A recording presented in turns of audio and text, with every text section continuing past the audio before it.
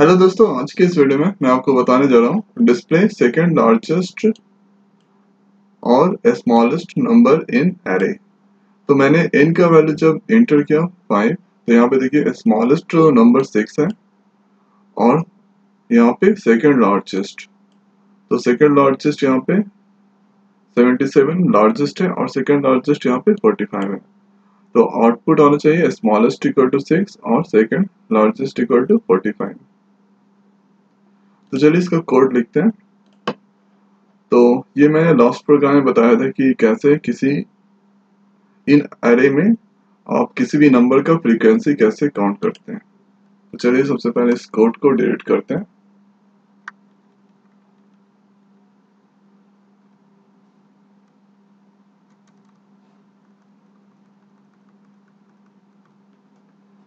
तो यहाँ पे सबसे पहले हम इंटीजर वेरिएबल ले रहे हैं इंट n, उसके बाद 10।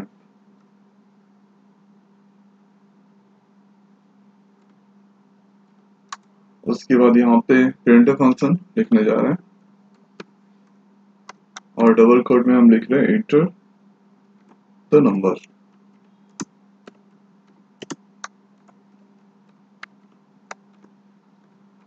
और यहाँ पे स्कैनर फंक्शन लिख रहे हैं, यहाँ पे %d और %n।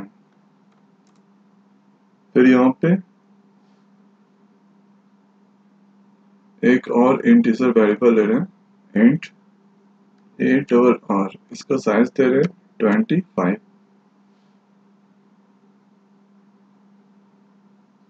और यहाँ पे फिर से प्रिंटफ फंक्शन लिख रहे हैं, printf function enter the elements in अरे।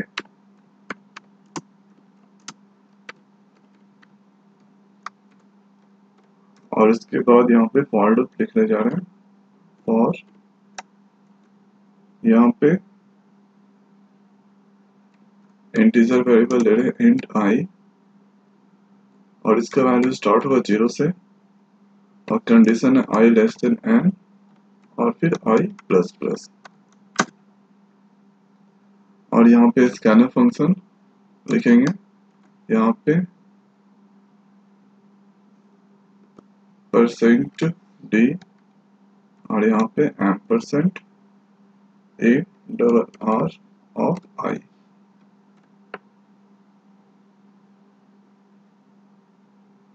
अब यहाँ पे इससे बाहर निकलने के बाद फॉर लूप फिर से लिख रहे हैं, यहाँ पे फिर से इंटीजर वेरिएबल लेंगे int i equal to 0, i less than n, i plus plus. और यहाँ पे for int j equal to i plus 1 और यहाँ पे j लेस देन n और j प्लस प्लस। फिर यहाँ पे कंडीशन लिखेंगे इफ स्टेटमेंट का a_r of i greater than a_r of j। अगर ये कंडीशन सही रहा तो यहाँ पे temp equal to a_r of i और यहाँ पे a_r of i equal to a_r of j और फिर a_r of j equal to temp।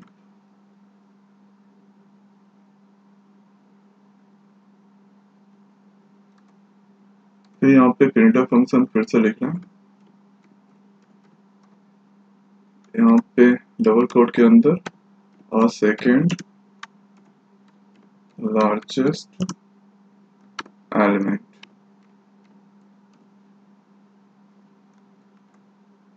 तो यहाँ पे %d देकर प्रिंट कराएंगे सेकेंड लार्जेस्ट एलिमेंट, उसके लिए a_r n-2। और यहाँ पे प्रिंटफ फंक्शन फिर से यहाँ पे स्मॉलेस्ट एलिमेंट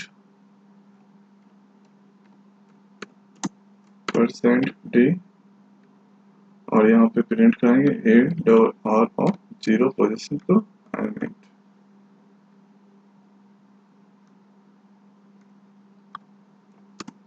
तो ये है कोड जिससे हम पता कर सकते हैं कि सेकंड लार्जेस्ट एलिमेंट और स्मॉलेस्ट एलिमेंट एरे में। तो चलिए इस कोड को एग्जीक्यूट करके देखते हैं सही से वर्क कर रहा है कि नहीं। यहाँ पे ये मिस हो गया।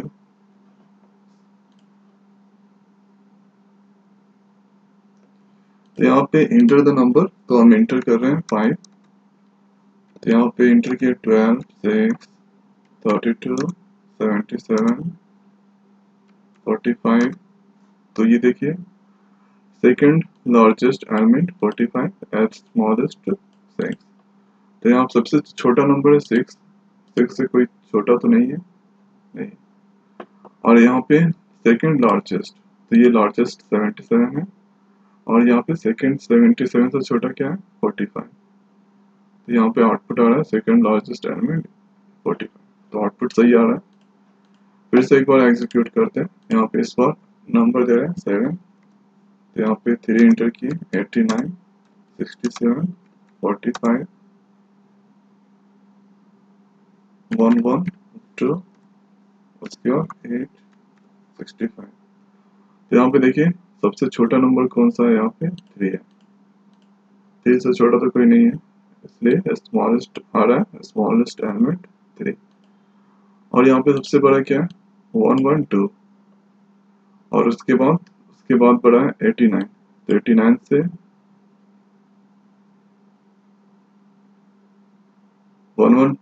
89 से ये 89 सेकेंड लार्जेस्ट एलिमेंट अरे में। तो प्रोग्राम सही से वर्क कर रहा है, कोड कोई एरर नहीं है और कोई एक्सेप्शन भी नहीं है। अब मैं इस प्रोग्राम को ट्राई रन करके आपको दिखाने जा रहा हूँ। तो ये है कोड। तो इस कोड को अगर डिबग कीजिएगा तो सबसे पहले कंट्रोल यहाँ पे मेन फंक्शन के पास जाएगा और उसके बाद ये अंदर आएगा। तो यहाँ पे मैंने सबसे पहले इंटीजर वेरिएबल लिया एंड उसके बाद दूसरा है टाइम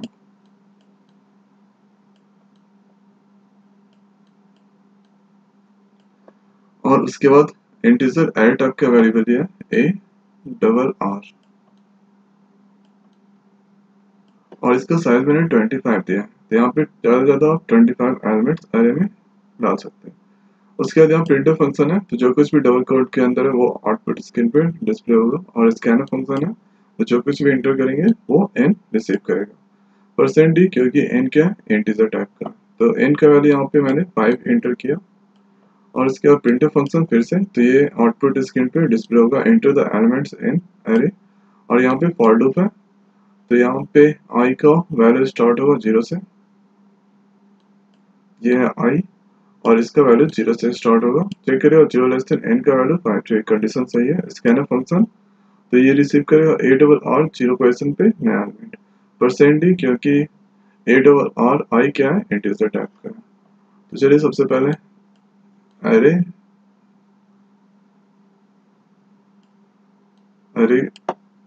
और बना दें और उसका सिंटेक्स इंडेक्सिंग कर दें। तो ये है 0 इंडेक्स और ये 1, ये 2, ये 3 और ये 4।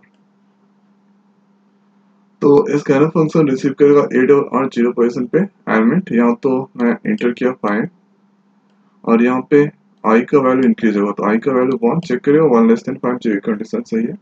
तो ये रिसीव करेगा ARR 1 पोजीशन पे नया एलिमेंट। तो यहाँ पे मैंने 12 इंटर किया और उसके बाद i का वैल्यू यहाँ पे 2 चेक करेगा 2 लेस देन 5, जो कंडीशन सही है। तो यहाँ पे मैंने ARR 2 पोजीशन पे नया एलिमेंट इंटर किया और 6। उसके बाद i का वैल्यू यहाँ पे 3 चेक करेगा 3 लेस देन 5, जो कंडीशन सही है। तो ये रिसीव करेगा ARR 3 पोजीशन पे नया एलिमेंट। तो यहाँ पे मैंने 19 इंटर किया। उसके बाद i का वैल्यू यहाँ पे 4 चेक करेगा 4 लेस देन 5, जो कंडीशन सही है। तो यहाँ पे इंटर कर रहे हैं 8 ओवर आर 4 पोजिशन पे नया एलिमेंट, तो यहाँ पे मैं इंटर कर रहा हूँ 7। आई का वैल्यू यहाँ पे 4 से 5 हो जाएगा, चेक करिएगा 5 लेस देन 5 जो एक कंडीशन सही नहीं है।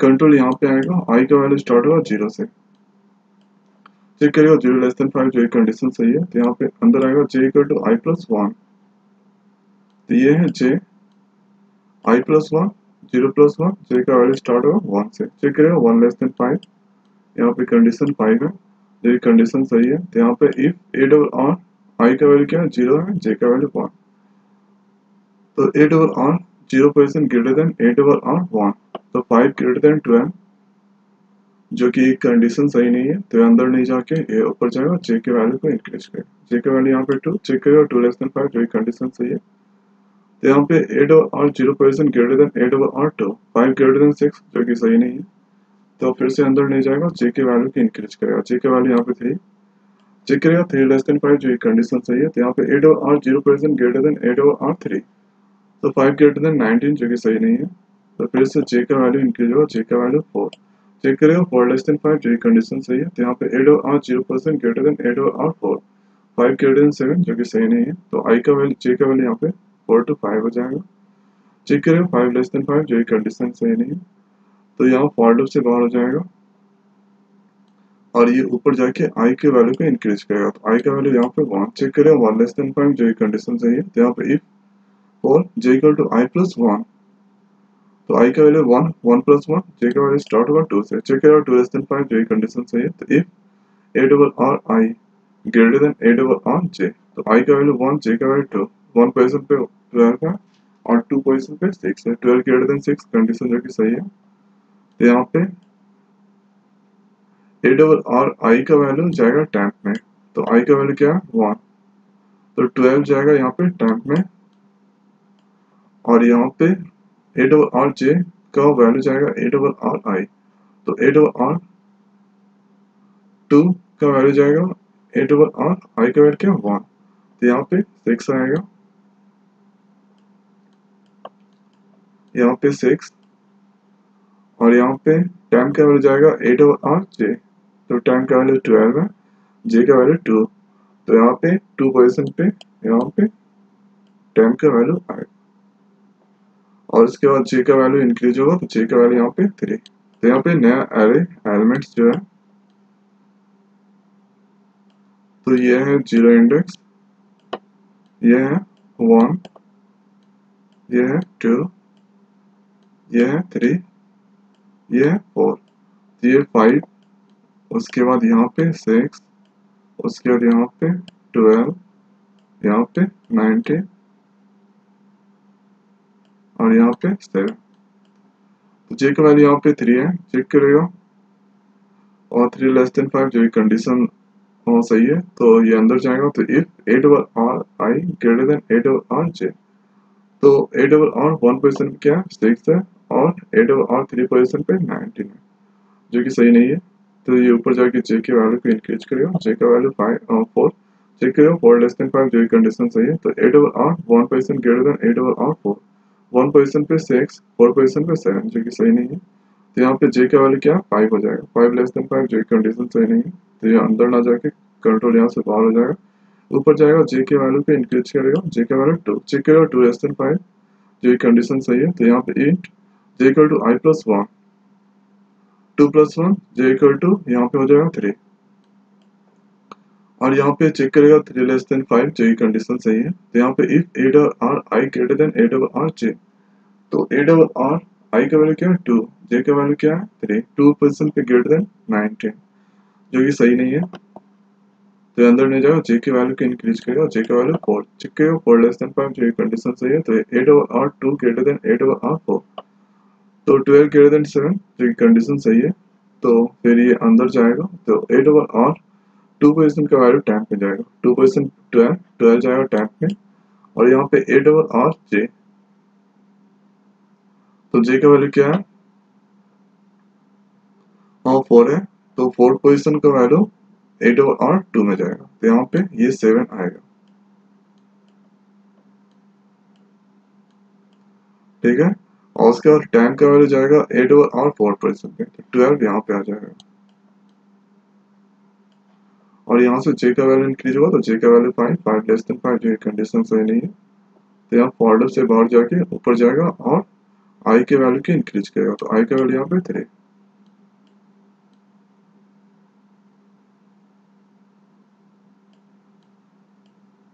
तो ये 0 इंडेक्स, यहाँ पे 1, यहाँ पे 2, यहाँ पे 3 और यहाँ पे 4। तो यहाँ पे आएगा 5 और उसके बाद यहाँ पे 6, 7 यहाँ पे आ जाएगा, उसके बाद 19 और उसके बाद यहाँ पे 12।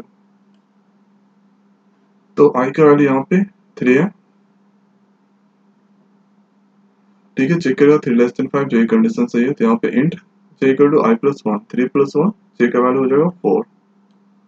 और ये चेक करेगा 4 लेस देन 5 जो कंडीशन सही है, तो int a/r 3% greater than a/r 4, 3% पे 19 है, 4% पे 12 है, जो कि सही है कंडीशन। तो यहाँ पे a/r i, तो 3% का वैल्यू टेम्प में जाएगा, तो यहाँ टेम्प में 19 आएगा और यहाँ पे a/r 4% का वैल्यू 3 में जाएगा, j का वैल्यू 4 है, i का वैल्यू 3, तो यहाँ पे 12 यहाँ पे आ जाएगा।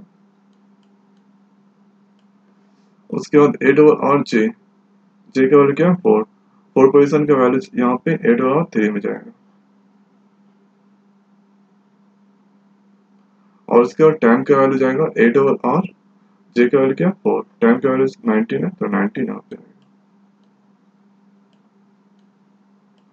और उसके बाद ये j का वैल्यू इंक्रीज करेगा, तो j का वैल्यू 5 जो कि चेक करेगा कंडीशन 5 लेस देन 5 जो कि सही नहीं है, तो अंदर नहीं जाएगा। उसके बाद ऊपर जाके i के वैल्यू को इंक्रीज करेगा, i का वैल्यू 4 चेक करेगा, 4 लेस देन 4, 4 लेस देन 5 जो कि कंडीशन सही है, तो अंदर जाएगा। तो यहाँ पे j equal to 4 plus 1 5, condition check करेगा 5 लेस देन 5 जो कि सही नहीं है, तो ये फॉर लूप से बाहर चल जाएगा, इनर फॉर लूप से, और ऊपर जाके i के वैल्यू को इंक्रीज करेगा, तो i का वैल्यू 5 चेक करेगा कंडीशन 5 लेस देन 5 जो कि कंडीशन सही नहीं है, तो ये फॉर लूप से ही बाहर चला जाएगा। तो कंट्रोल यहाँ पे प्रिंटर फंक्शन के पास आएगा, तो नया एरे एलिमेंट्स जो है, तो ये है 0 इंडेक्स, यहाँ पे 1 2 3 4, तो ये है 5, यहाँ पे 6, यहाँ पे 7 और यहाँ पे 12 यहाँ पे आएगा 3 पोजीशन पे, और यहाँ पे 19। तो यहाँ पे printer function second output display होगा सेकंड लार्जेस्ट एलिमेंट परसेंट, क्योंकि a/r क्या है इंटीजर टाइप का, a/r n का वैल्यू क्या है 5, 5 माइनस 2 3, तो a/r 3 पोजीशन पे क्या है 12, तो यहाँ पे आउटपुट डिस्प्ले होगा सेकंड लार्जेस्ट एलिमेंट इज 12, और यहाँ पे स्मॉलेस्ट एलिमेंट, तो a/r 0 पोजीशन पे क्या है 5, तो यहाँ पे स्मॉलेस्ट एलिमेंट 5, ये आउटपुट स्क्रीन पे डिस्प्ले होगा 5 और 12। तो ये तरीका जिससे हम पता कर सकते हैं कि सेकंड लार्जेस्ट एलिमेंट और स्मॉलेस्ट एलिमेंट एरे में। तो ये स्टेप्स, तो मैंने n का वैल्यू इस बार 5 इंटर किया, आप नेक्स्ट और n का वैल्यू 8 इंटर कीजिए। अगर 8 इंटर किया तो 8 एलिमेंट आपको एरे में देना पड़ेगा और ट्रायल बिल्कुल सेम होगा। तो ये ट्रायल मेथड इस प्रोग्राम का। अगर आपको प्रोग्राम समझने में कोई दिक्कत हो रहा है तो कमेंट कीजिए, जरूर रिप्लाई करूंगा। तो आज की वीडियो में इतना ही, मिलते हैं न्यू टॉपिक के साथ नई वीडियो में। Thank you.